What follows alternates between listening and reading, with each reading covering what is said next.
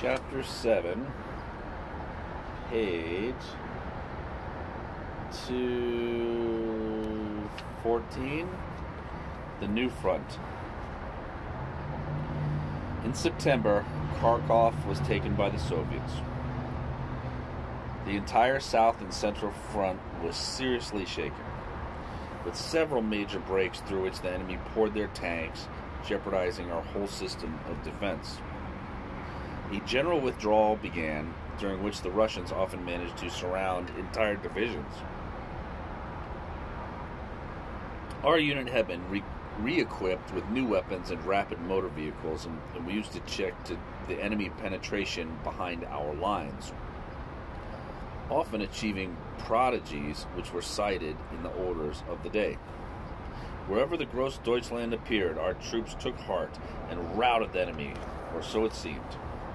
Of course, the general difficulties of our situation, our encirclement, and the despair of the troops forced to abandon their weapons in a sea of mud were never mentioned. Nor were such things as the adjutant and his section taken prisoner and liberated too late, or the profound sense of hopelessness and misery which settled over the adult children we were, facing another winter of war, more human bridges across icy rivers like the one over the Dnieper, more frozen, abandoned regiments and scorched earth and weeks of terror, like our week at Chernigov, more hands cracked open by chilblains, and more fatal acceptance of the idea of death. Generals have since written accounts of these events, locating particular catastrophes and summarizing in a sentence or a few lines the losses from sickness or freezing. They never, to my knowledge, gave sufficient expression to the wretchedness of soldiers abandoned to a fate one would wish to spare, even to the most miserable cur. They never evoked the hours upon hours of agony or the obvious resentment of individuals swamped by the herd, in which each man is lost in his own misery and oblivious to the sufferings of others. They never mentioned the common soldiers, sometimes covered with glory, sometimes beaten and defeated, burdened by the angry remonstrances of the non-cons and by the hatred of another herd of human beings whom it is officially permissible to hate, confounded by murder and degradation, and later by disillusionment, when he realizes that victory will not return him to his liberty. In the end, there was only the physical crime of war and the hypocritical and intellectual crime of peace.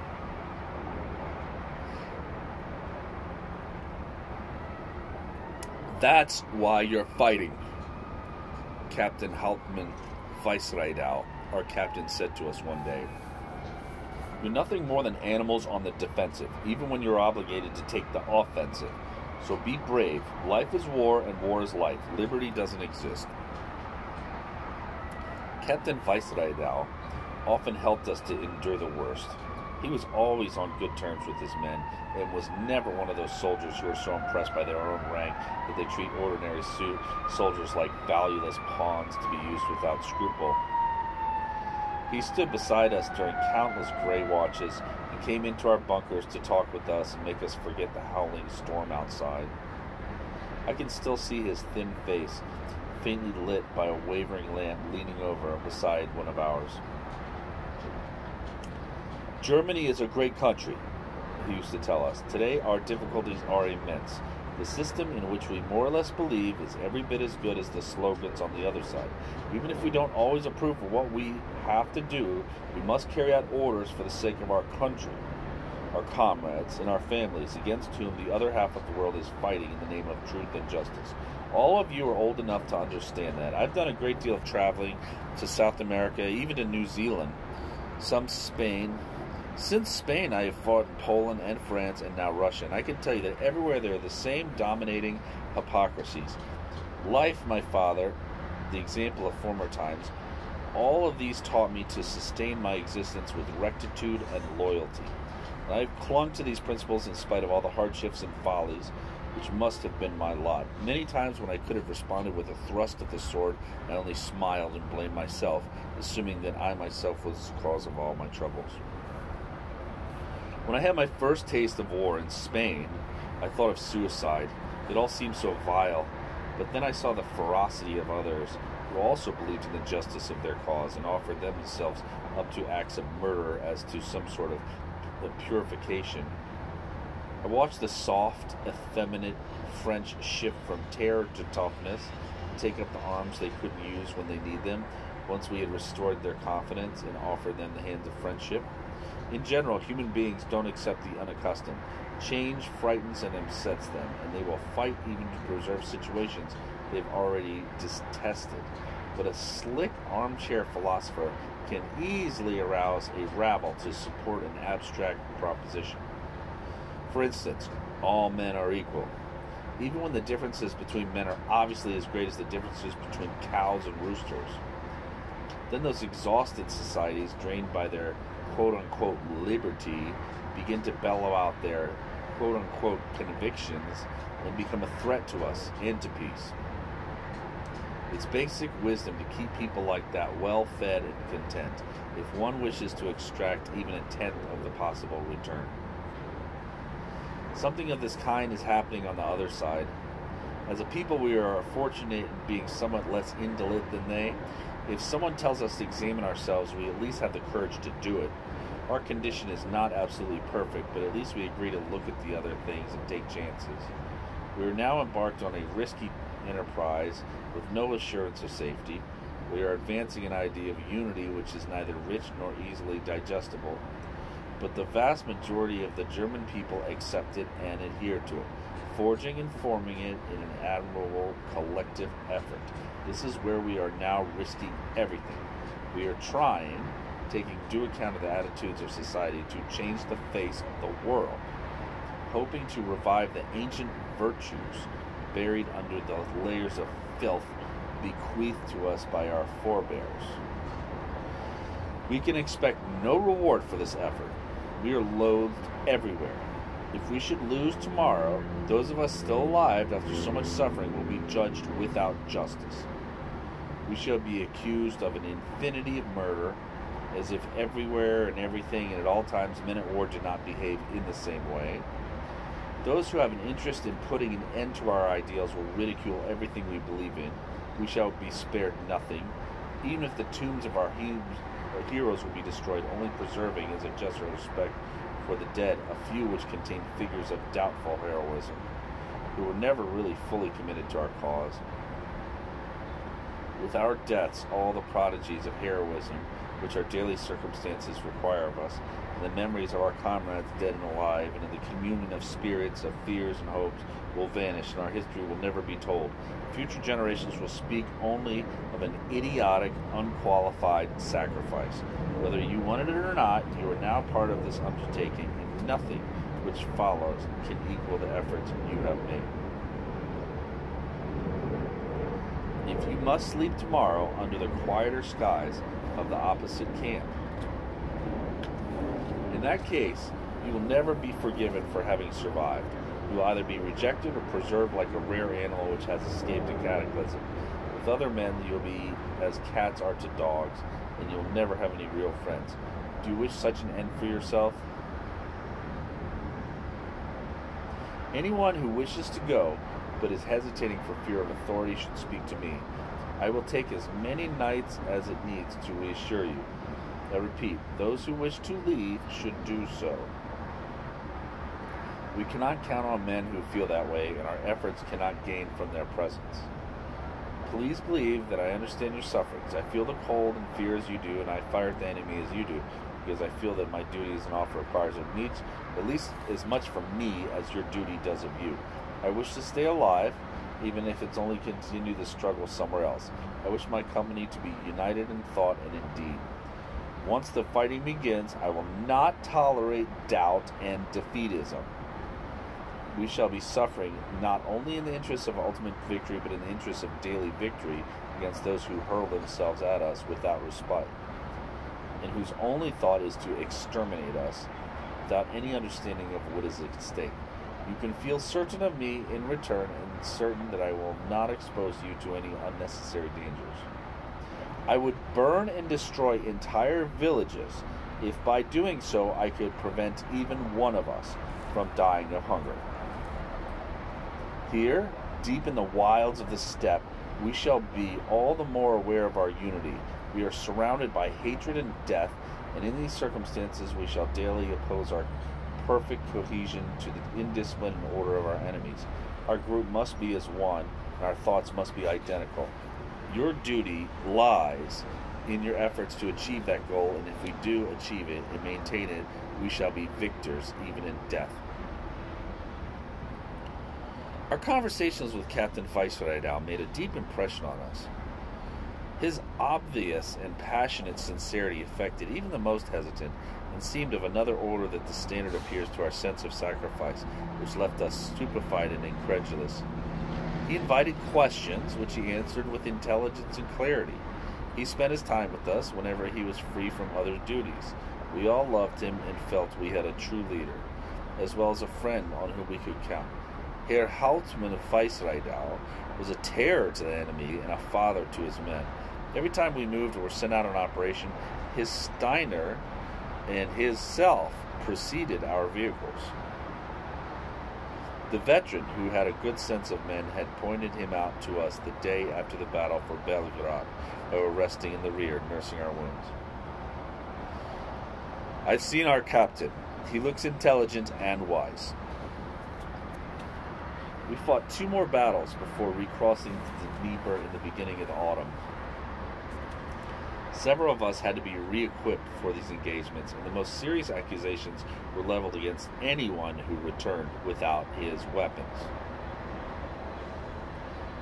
Lindbergh, the Sudeten, and Hals, however, were officially recognized as wounded when they came back the evening of the rout in rags without weapons or equipment.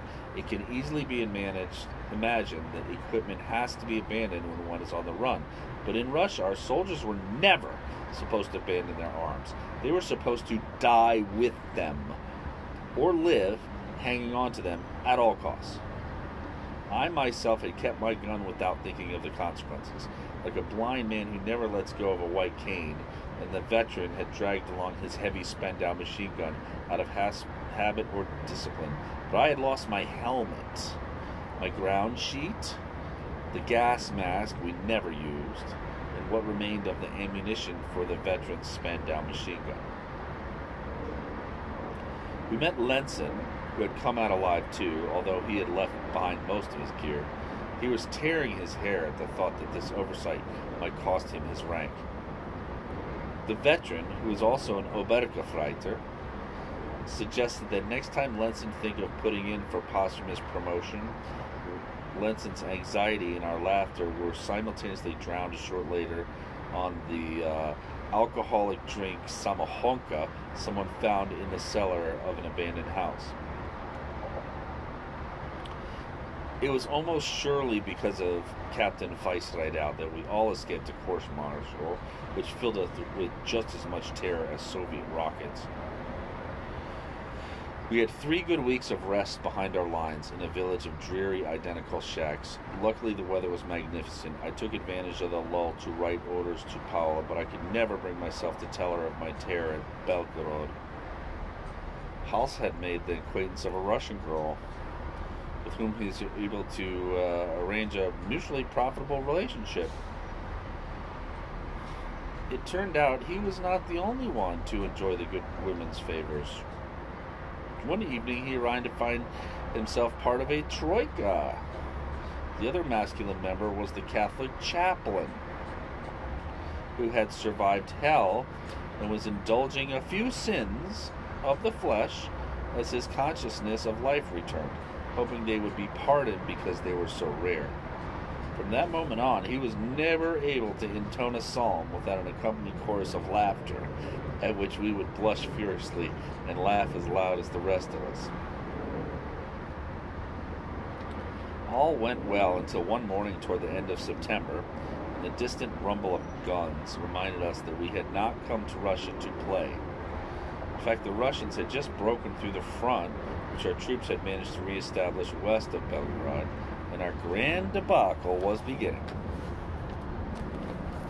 Our generals, who believed that our troops could, if not attack, at least hold the reconstituted front, noticed somewhat belatedly that our regiments were being decimated simply to slow down the irresistible momentum of those strong Russian forces which were attacking all along the central sector.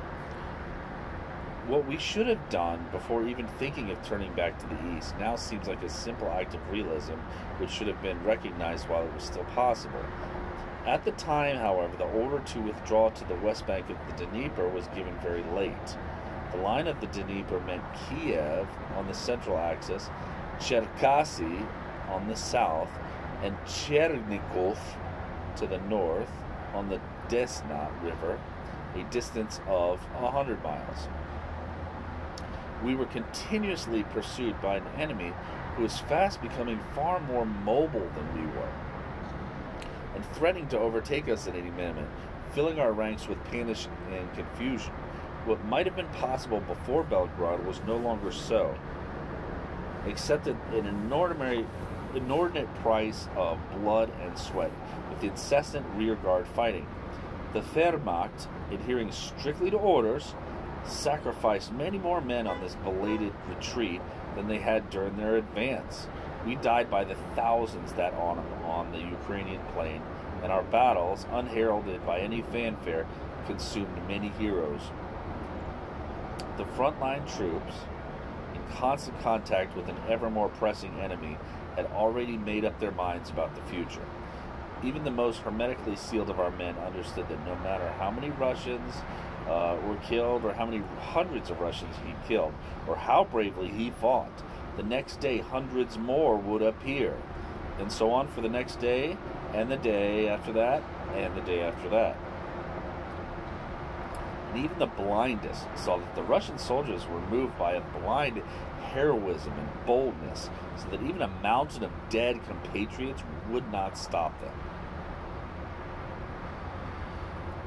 We knew that under such circumstances, combat often favors simple numerical superiority, and much of the time we felt desperate.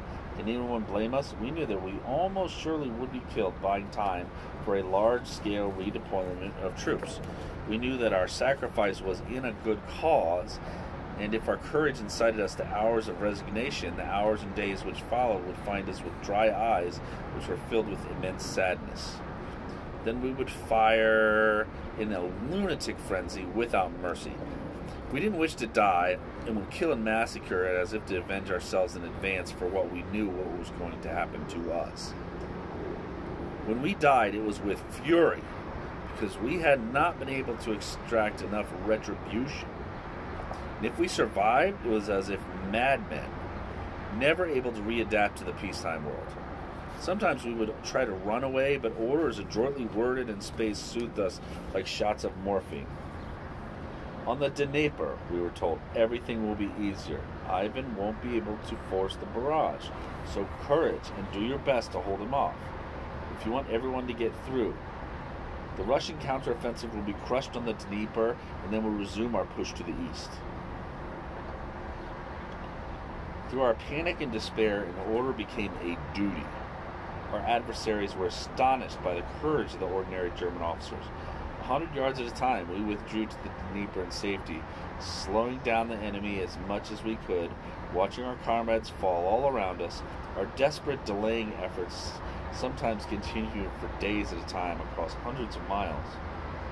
When men who had escaped from rearguard units finally reached the river, we were faced with a vast human swarm. Entire armies were waiting beside the few bridges which our engineers had managed to restore, tramping up and down the sandy bank, climbing onto anything that could float.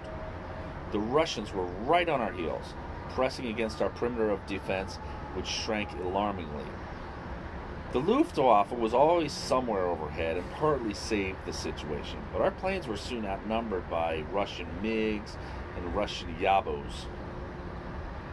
Some of our planes which escaped the long-range anti-aircraft fire had to face a constantly growing swarm of Russian fighters.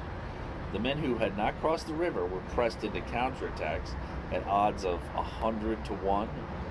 We performed deeds of astonishing heroism, which demonstrated once again the extraordinary resourcefulness of our soldiers. The weather was still good. We fought many successful battles. However, these are victories which can never be celebrated. An army fighting for its life cannot speak of victory. Nonetheless, they were victories, which cost us far more than those we had fought as conquerors. This time, on the banks of the river, we were fighting not simply to take this or that town or district, but to avoid catastrophe. Everyone felt it and knew it. We had hours and even days of calm, but our anguish and anxiety always increased to a point of unbearable pleasure. We would throw ourselves back into battle to try to drive off the red monster about to devour us. This time we managed to avert a total catastrophe. Army Group Center passed through, and the regiments still fighting were ordered to disengage. During the night, we destroyed almost everything, leaving only men and light arms to be transported on the ferries, which had been provided to embark the last of our troops to the west. At dawn, our exhausted men arrived at the river. It was heavily shrouded in autumn fog. Expecting friendly faces, they called out, only to be answered by Ivan's machine guns. In many places, the Russians had arrived ahead of us, sunk the boats, killed the ferrymen. Our men threw themselves into the river and tried to swim, abandoning everything. The Russians, of course, opened fire, shooting the heads, bobbing the water as if they were clay pigeons at a fair. Perhaps a few Germans managed to reach the western bank. Elsewhere, our men crowded onto the precarious ferries which were fired at from both the shore and the sky. Others were surrounded and fought to the last.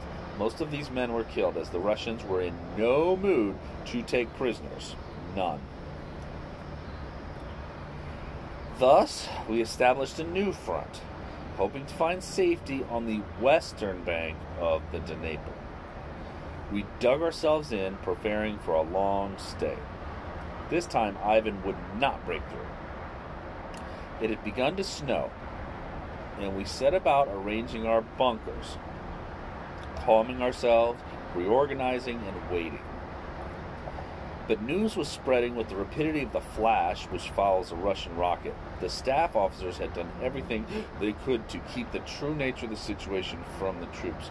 But reality was too strong and too important, and broke down all the barriers of discretion, smashing the fragile hopes of the soldiers and sweeping them in a way of a tumultuous flood. The Red Army was moving toward us from Cherkasy in the east and the Dnieper in the west.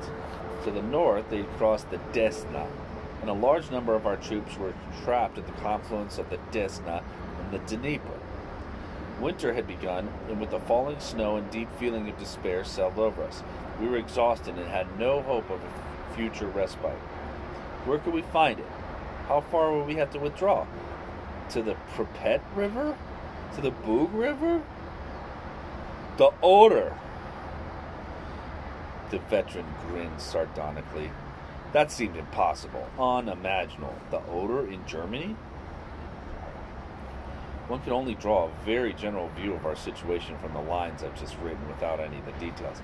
I'm not trying to recreate precise geographic chronologies of the Russo-German War, but to give an account of the most inconceivable difficulties we faced.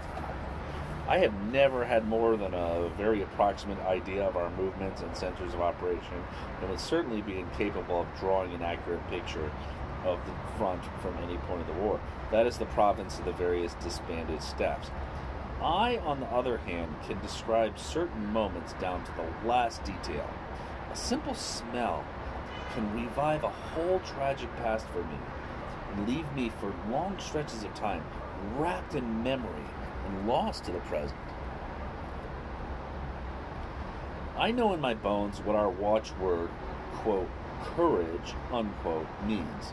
From days and nights of resigned desperation, and from the insurmountable fear which one continues to accept, even when one's brains has ceased to function normally. I know what it means, remembering deliberately immobility against frozen soil, whose coldness penetrates to the marrow of the bones, and the howling of a stranger in the next hole.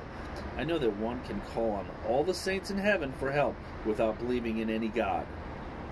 And it is this that I must describe. even if it means plunging back into a nightmare for nights at a time. For that is the substance of my task, to reanimate with all the intensity I can summon those distant cries from the slaughterhouse. Too many people learn about war with no inconvenience to themselves. They read about Verdun or Stalingrad without comprehension, sitting in a comfortable armchair with their feet beside the fire, preparing to go about their business the next day, as usual. One should really read such accounts under compulsion, in discomfort, considering oneself fortunate not to be describing the events in a letter home, writing from a hole in the mud. One should read about the war in the worst circumstances, when everything is going badly, remembering that the torments of peace are trivial and not worth any white hairs. Nothing is really serious about the tranquility of peace. Only an idiot can be really disturbed by a nightmare of salary, or a question of it. One should read about war standing up, late at night when one is tired, as I'm reading about it now, at dawn while my asthma attack wears off, and even now in my sleepless exhaustion, how gentle and easy peace seems. Those who read about Verdun or Stalingrad or expound theories later to friends over a cup of coffee haven't understood anything. Those who can read such accounts with a silent smile as they walk, feel lucky to be alive. I shall now resume my account of our life and how we began to regain our health and spirits despite the distant thunder of guns.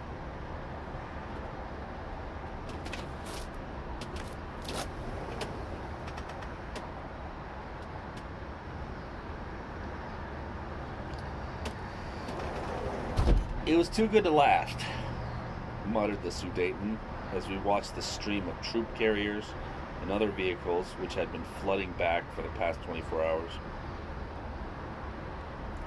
Each house in the small hamlet had become temporary headquarters for groups of officers deliberating the immediate fate of the men they were leading. The men themselves waited patiently beside their equipment, whose total mass must have been at least 10 times as great as the mass of the building. We had just been chased from our billets and were waiting under the trees at the edge of the village. Our entire company was there, grouped in order, with our equipment loaded onto civilian vehicles. A rough wind swept across the dried steppe, raising clouds of dust that veiled the empty horizon.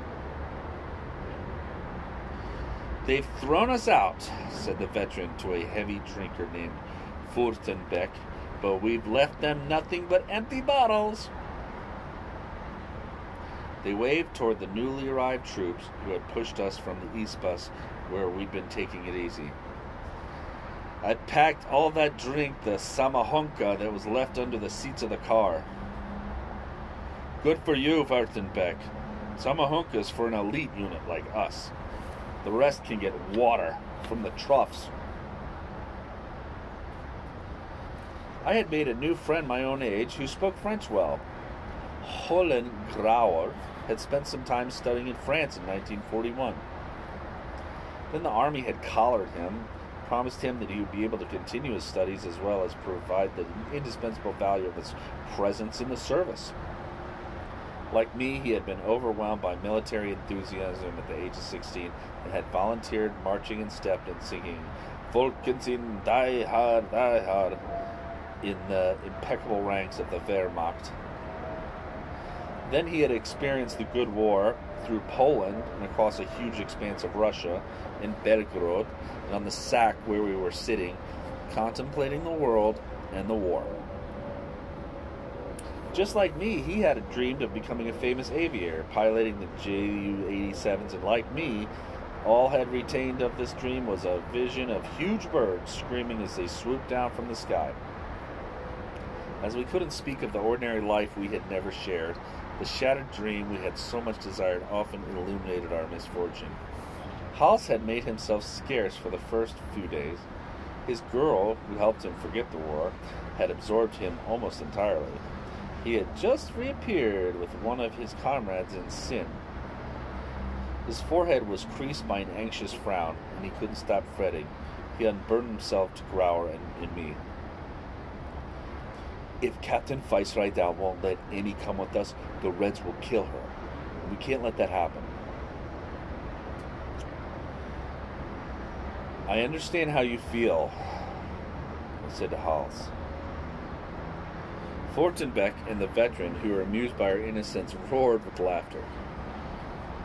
If everyone in the company brought along the girl he's sleeping with, there wouldn't be enough transportation in the whole division.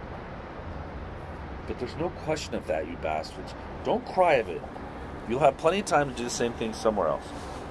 You're too thick to understand what I'm talking about. There are many jokes on the subject, which Hals did not find funny. Are you in love with her, Hals? I asked, quite by chance, understanding because of Paula what being in love meant. Hals continued to bristle. Because it would certainly be possible to fall in love with a whore. Sure, why not? Said Grauer, who undoubtedly was about as experienced in these matters as I was. Hals calmed down somewhat. Let's go for a walk, he said, taking each of us by the shoulder.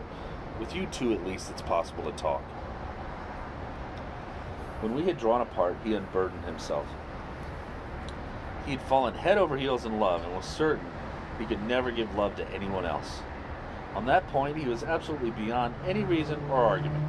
As for me, despite my earlier certainty I could never mention Powell to anyone, I found myself pouring out the whole story to Hals and Grauer.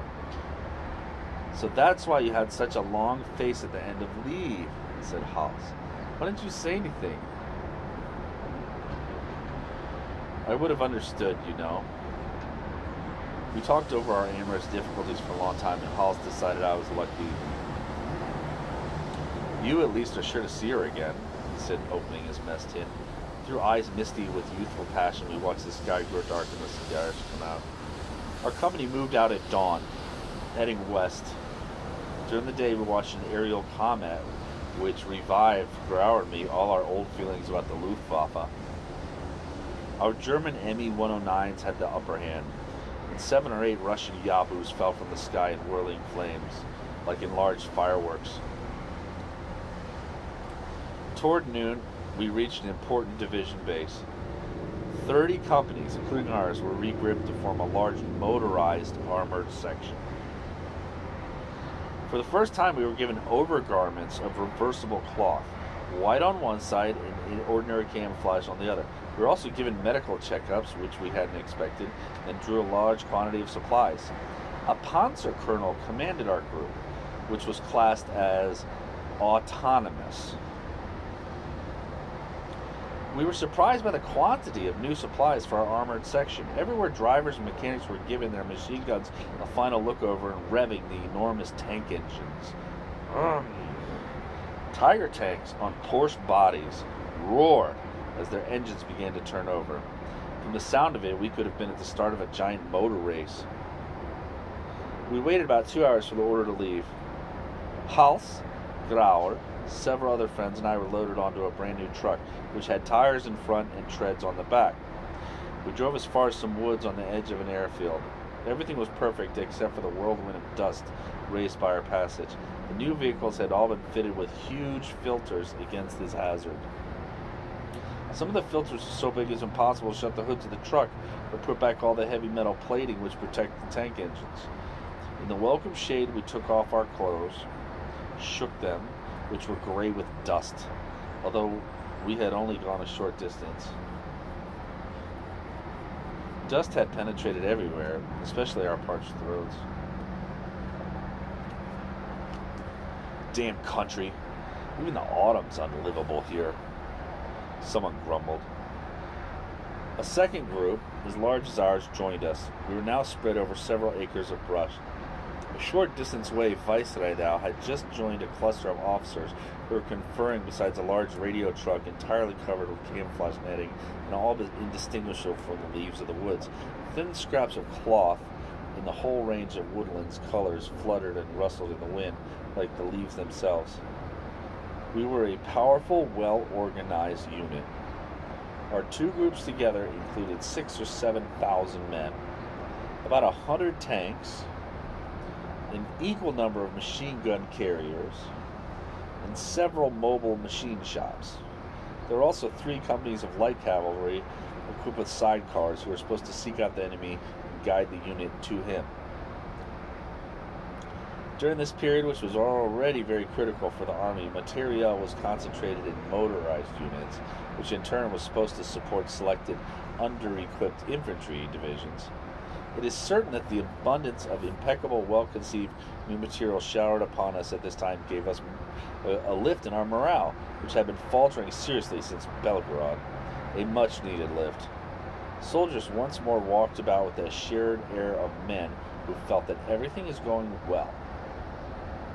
Only Hals was miserable, because he had been forced to abandon his precious Emmy to a fate which was almost certainly predictable. He was inconsolable. They should cut the balls off soldiers in wartime. That would stop fellows like Hals from making things so hard for themselves, murmured Fortenbeck. Have you ever heard of eunuchs making war? Well, our chaplain put in, geldings are just as strong as other horses. Luckily, the Padre had already proved that he was as much as compliant that way as any of us. Otherwise, we would have imagined the worst and refused to listen to him. When it was dark, our formidable armor columns took off. As I watched, I began to understand the powerful impression our long columns of panzers must have made at the beginning of the war when they invaded the countries we still occupied. The roaring masses of tanks, their exhausts bursting into intermittent flame, gathering speed past our heavy trucks, spreading out fanwise across the large and favorable terrain. We felt curiously moved and stirred by the sight. We drove through the deepening darkness, enveloped by a terrible uproar and din, which must have been audible for a great distance. As usual, the common soldiers knew very little about their situation, and for us this movement seemed to mean that everything was going better.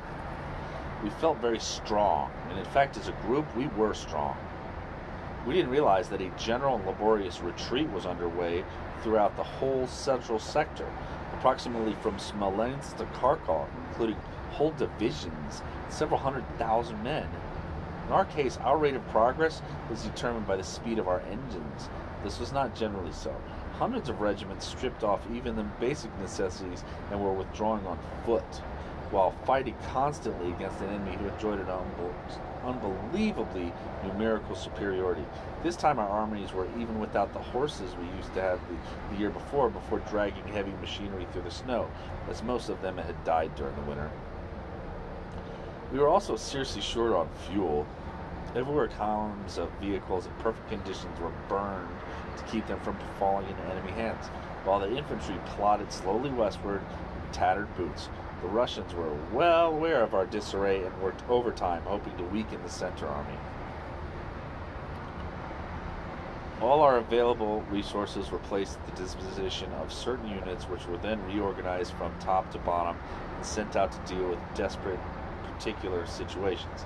This is what happened to our group, giving us the impression for a couple weeks that we once again controlled the steppe.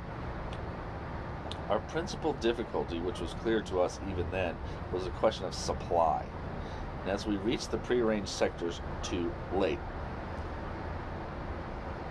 At dawn, when our Panzergruppe stopped, both men and machines were gray with dust. As planned, we had reached a vast forest which stretched right across the eastern horizon. We were allowed 2 hours to rest and put them to immediate use, as the jolting of the trucks had been exhausting. But we were awakened again before we'd really been able to sleep. The weather was perfect, with a soft, a cool breeze rustling the autumn leaves, and this perfection made everything seem easier. We jumped on board again, wreathed in smiles. Toward noon, the dispatch riders, who were already quite far ahead of us, rejoined the front on the column. Brief orders were issued, and shortly afterwards, a large part of our group turned off for a village, which was soon in sight. We could hear the sound of automatic weapons, and before we quite realized what was happening, about 15 Tiger tanks were firing at a small cluster of houses. That's page 227, the very bottom. 227.